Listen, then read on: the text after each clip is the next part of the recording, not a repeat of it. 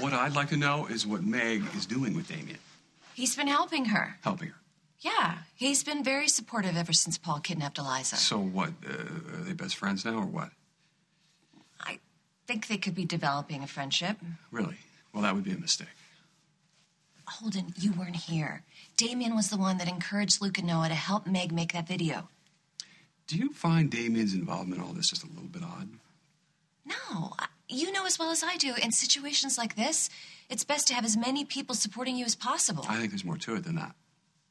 What do you mean? I think Damian wants to find a way to further insinuate himself in this family, and I think he's found it. I don't even know what to say to that. So you think I'm wrong? I think you're exhausted. You're worried sick about your sister, and you're forgetting something very important here. What's that? Damian is part of this family. No. Not as far as I'm concerned. Damian is Luke's biological father, Holden. Luke is your son. Now they're building a relationship, and that makes him part of this family. Okay, whatever. Can we not talk about Damian anymore?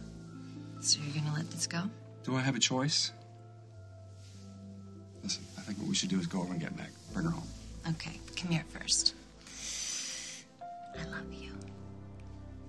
You know, that's a pretty unfair way to win a disagreement. Are we having a disagreement? I don't remember.